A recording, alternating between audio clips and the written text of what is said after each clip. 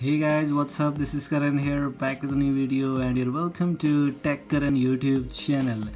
In this video I've installed Lenovo Z6 Pro's GSI on my Redmi Note 8, and you can install this GSI on your any device if you have a travel supported device. As you can see, this is my Moto Lenovo Z6 Pro according to this GSI. This is a GSI and it is actually totally broken. There are a lot of major bugs available here, and this is only for those if you want to test a new UI, new operating system on your device, and to feel how it looks like and those kind of things. So which are the things you get here, what are the features, and what are the bugs in this major bugs in this GSI? Everything I'll try to show you in this video, so let's get started now.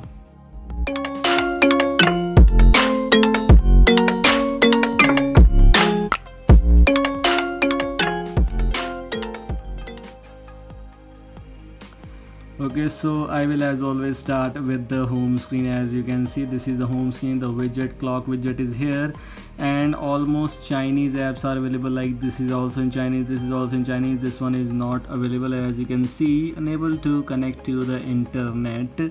Your phone dialer pad, if we check out, actually the calling is perfectly working. I'm using my carrier and it's working. Call is connecting. VoLTE is not working, but the thing is calls are connecting perfectly, so there is no bug in calling in my case. If we talk about camera, as you can see, unable to connect to the network. It means the camera is not pre-installed. No camera is installed, you cannot use camera. And I've tried to use Gcam from as my download section, and Gcam is not working either. If you open Gcam, it will just look like a black screen and you cannot go back. It will take some time and then it will force close, and then you can exit from here. So Gcam is not working, any camera app is not working. As you can see, when you click photos, just go on.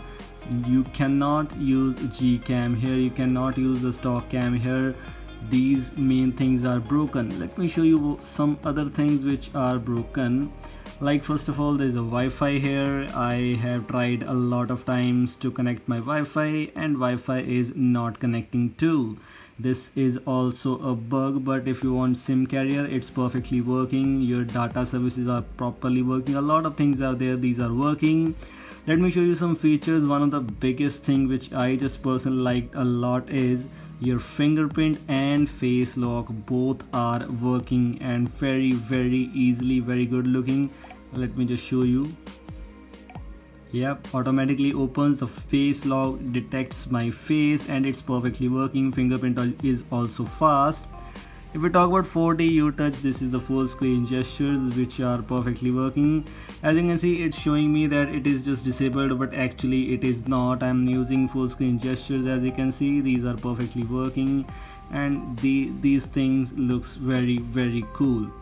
Let's move on further. Like wallpaper, themes and fonts options are available. Themes, fonts, these kind of things here. Notification and status bar, where you have the option on notification settings, badges, on lock screen notification sound, and battery percentage, and show network real-time speed. These are the features available which I'm just showing you in Lenovo ZUI GSI.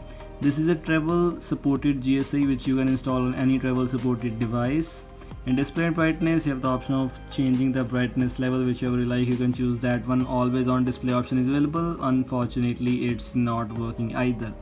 DC backlight, a new thing available here.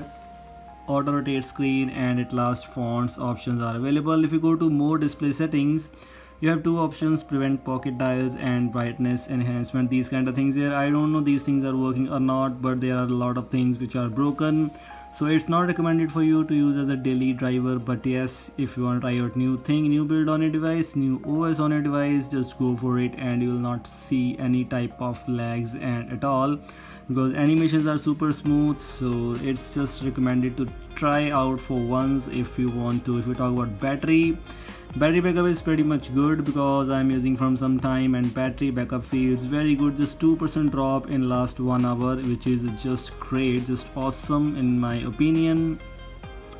ZUI lab and journal settings like languages and input, security and location, screenshot record, screen storage, accessibility, developer options are there. which are working. Yes, you have the option of dark theme and light theme. Both of these options are available. Why? Because it is based on Android 10. Just let me show you once. As you can see, this is my Redmi Note 8, which I have installed ZUI version 11.5, and it's based on Android 10. And one of the best thing which I personally liked a lot is 1st of March 2020 security patch. This is the latest build, this is the latest GSI. So this was all from all this GSI. As I already told you, it's not recommended for you to use as a daily driver, but yes, if you just want to try out a new build, you can try out. All the things are in Chinese just for a test build, and all these things are here. If you want to install this, installation video link is in description. Make sure to follow that, and that's all. Thanks for watching and have a nice day.